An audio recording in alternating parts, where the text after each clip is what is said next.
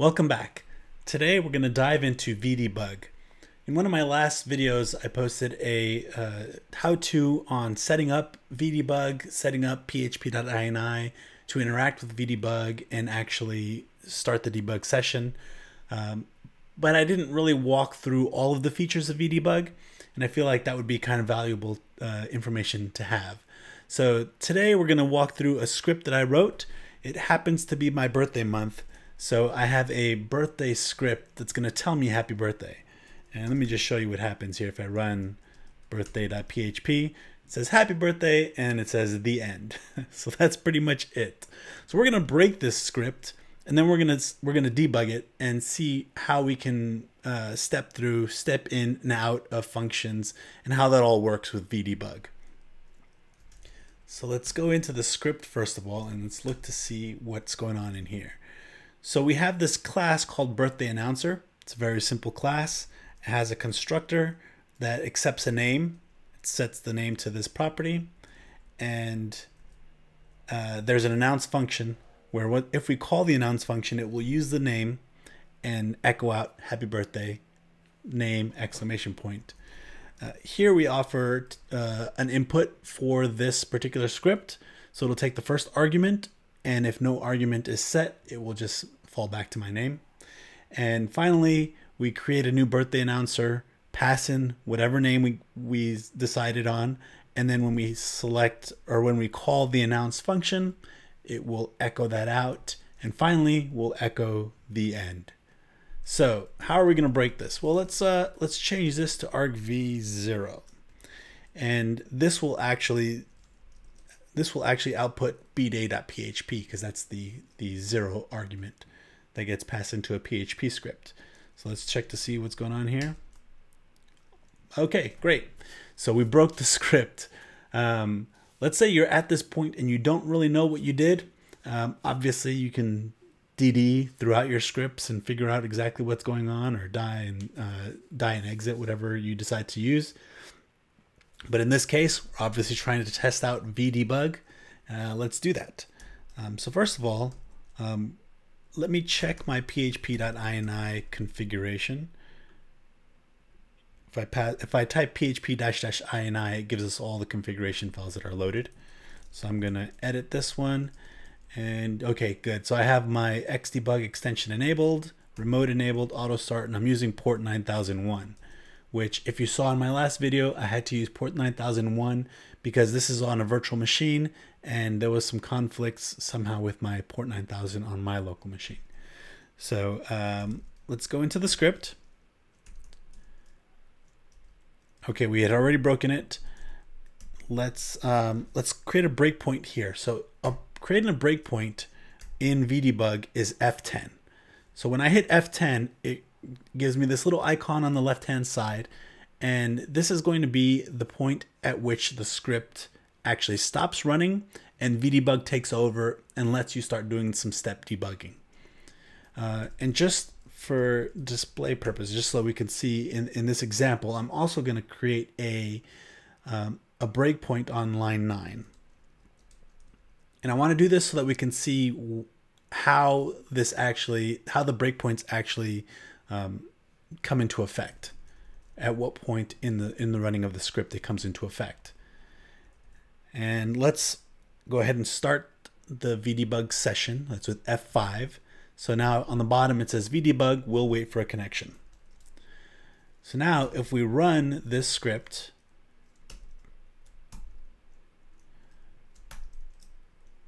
Vdebug will stop at the first breakpoint. Now you'll notice that it didn't stop at the breakpoint on line 9, it stopped at the breakpoint at line 18 because that's where the script is actually running.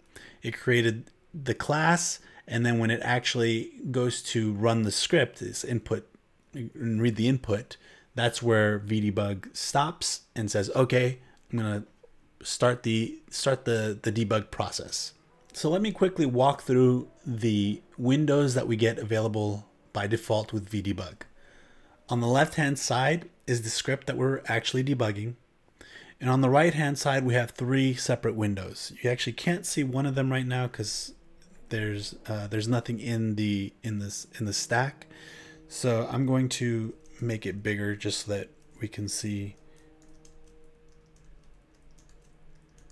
that there's a window here. Okay, so we got 3 windows here. We have the status of everything that's going on up here. Then we have the stack, and you can see down here the naming of these windows. Now we have the stack, which right now the stack is just this one file. In larger frameworks and stuff, you'll have a bunch of files and classes that you'll see in the stack itself. And then down here we have the debugger watch, which is essentially all of the variables that we have going on in the script right now. There are local, there are super globals, which if you hover over any of these words and hit enter, it will select that, and then user defined constants, which right now there are none. So right now we're looking at locals. We can see that the argv value has birthday bday.php as arg value 0. And we didn't actually pass in any arguments to the script, so we don't have an argv1, which would normally be the name that we pass through to birthday announcer. And you can move around these windows just as you would any Vim splits, which is Control W and then HJKL to go through the different screens you have. Of course, if you modified your vimrc, it'll be different, but moving around these windows is not any different than moving around in your Vim splits. So let's do the first Vdebug command. That's going to be the step over. So step over runs only to the next executable line of code. So if you see right now on the right hand side and under the debug watcher, input name is uninitialized. And that's because we haven't actually run line 18, which is the breakpoint that we stopped at. In order for us to run it, we need to step over it. So that's going to be F2. So I'm going to go back to the screen and F2. So now we've run line 18, and on the right hand side we can see what input name has been changed to, bday.php. We're now at line 20. It automatically stopped at line 20, which is the next executable line of code, but we have not run this line. In order to run this line, again, you have to step over. So let me show you what it looks like when I step over this line. F2. And now we've set a breakpoint on line 9, which is inside of the birthday announcer class. And since we newed up the birthday announcer class, this line actually got executed. So Vdebug knows that there's a breakpoint in here and decides to stop the functionality, stop the running of the script, and allow you to take over from here. And as you can see on the right hand side now, locals is within this is now birthday announcer. So the scope is now modified. We don't have the argv values anymore because that's outside of the scope of the birthday announcer class. We are now within birthday announcer, so we could see that name that got passed through in the constructor is bday.php, but this name is not set yet because we have not stepped over. So again, function 2, we stepped over, now this name is set, and we can continue on with the script, with running the script. So if I hit F2 again, we drop back down to line 22, which logically makes sense. We've newed up the birthday announcer, we've set the name, but we haven't actually called the announce method yet. On this line, if we were to step over, it would call the announce function, echo out to standard out just as it normally would, and we'd stop at line 24. Since we don't have a breakpoint at line 14, which is the announce method itself, it will just go ahead and step over and we'll end up on line 24. Let me show you that that's the case. F2. Great. We've echoed out happy birthday. We've stopped at line 24. This is where step into comes into play. If I wanted to actually go into the announce method and start step debugging within the announce method, I could do step into. We didn't. We stepped over So it ran whatever functionality in that method was going to be called and just moved you on to the next executable line of code, which in this case is echoing out the end. So there is no way right now using Xdebug to move backwards. You can't go back and say, hey, I want to go into announce and see what happened. You have to rerun the script again in order to see that information. But I just wanted to show you what it looks like when you step over a method call and we don't step into it. And of course, if I hit F2 again, now the debug session has completed, and depending on whether you have Vdebug listening for new connections automatically right away or not, that will continue. So in this case, I believe Vdebug is still listening for it, for the session to initialize again. So I reran the birthday script and Vdebug was still listening for connections. So now once again, we are able to step debug this script. Now let me show you what step into looks like. So I'm going to hit F2. F2, we've stepped over. We step over again, stop at the breakpoint at line 9.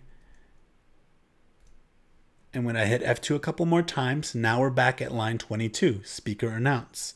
Now, if you remember last time when I hit F2, we stepped over and we didn't stop within the announce method. But this time I want to see what is going on in this announce method. For example, if this birthday announcer class was in a separate file altogether, I wouldn't see that it was just an echoing out of a string. I'd want to see what is actually going on in this function. So I step into, which is F3. So F3 steps into the function and stops at the first line of executable code. Now we can continue on the same process. F2, step debugging our script. If you have done a step into and you're inside of a method call and you want to get out, that's where F4 comes into play. F4 is a step out function. So we kind of jump out of the method and go back to the first call, the first line of script right after that method would have been called initially. So let's show you what happens if I hit F4 from inside of this function. And now we go back to line 24. The next line that would have been called if from line 22 we just ran step over instead of step into. So that's a quick breakdown of what step over, step into, and step out actually do. So another cool feature about Vdebug is the run to cursor command. F9 is run to cursor. So if you set your cursor anywhere below where the current script is stopped at, when you hit F9, it will run the script up until that cursor point. Now, let me show you what that looks like. So first of all, I'm going to clear this breakpoint here using F10. F10 is to toggle breakpoints on and off. I'm going to leave this breakpoint here on line 18. And I'm going to show you that I can go to line 22, hit F9, and have Vdebug stop at that temporary breakpoint, I guess you could call it. So I'm going to have Vdebug listen for a connection. I'm going to run the script again. Okay, so the script is ready to go again. We're at line 18. The script has stopped. We're ready to start debugging again. I want to jump straight to line 22. I don't want to deal with whatever's in between these two lines. And I don't want to have to set a breakpoint and rerun the script just so that I have a breakpoint here. So if I set my cursor here and hit F9, the script runs all the way until that point. The next feature I'd like to showcase is VdebugEval. And what VdebugEval allows you to do is evaluate any arbitrary code against your script at the point in time that your script is stopped. So if I wanted to see what the speaker value is at this point in time, I can type in VdebugEval speaker. So this will give us the value of speaker at the point in time that the script is stopped. I can do a similar thing using leader E. So if I visually select a piece of code Right now I only have the variable speaker selected. If I hit leader E, it will do the exact same thing. Now you didn't see any change under debugger watch because we had previously asked to view what speaker is using VdebugEval. But for example, let's see what input name is. We're going to visually highlight this, input name, leader E, and we can see on the right hand side that input name is bday.php. So VdebugEval and Leader E are great ways to dig into your code, into your variables in your script at the point in time that the script is stopped to kind of give you a better understanding of where the script itself is going wrong. Now in this case, we obviously have broken our own script, so we know that it's the argument variable that we need to modify. So let's go ahead and fix this script and get it back working. So I'm going to hit F6 2 times to stop this script altogether from running, get us out of this debugger and back into just Vim itself. F6, F6, and here we are back in Vim. So I'm going to go ahead and take this breakpoint out.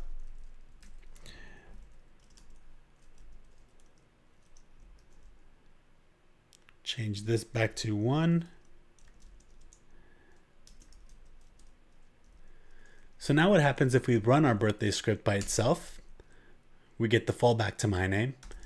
And if we run this birthday script with another name, we get happy birthday this other name, and we know that our script is working. Another cool thing about Vdebug is the help file. If you do help Vdebug, it comes with this incredibly well organized help file that you can step through, read all of this information. It's a great read if you want to really get into some complex setups or some complex commands. All of the questions that you have, or most of the questions that you have at least, will be answered in this help file itself. So we were able to use Vdebug to step through my birthday script and see where I broke things. Stepping through my script and watching variables change as we step through, and even being able to call arbitrary commands against my script at any point in time made it very clear where my issue was. Now, I don't think Vdebug or Xdebug need to be used for every single debugging situation. There are absolutely times to use tools like dd and vardump, but there have been many times where I have come across complex issues that, had I not been using Vdebug, I would have just spent hours thrashing, trying to figure out where I made a mistake, where just using a tool like Vdebug pointed it out to me and made it very clear where my issue was. So I hope you enjoyed my little intro to step debugging and my showcase of some of the Vdebug tools to use Xdebug within Vim. I find it incredibly helpful. I'd love to hear your feedback. I'd love to hear your thoughts. Please leave a comment. Thank you so much for watching my videos. I really appreciate it. If you have any questions at all, please hit me up on Twitter at JoseCanHelp, and I will see you next time.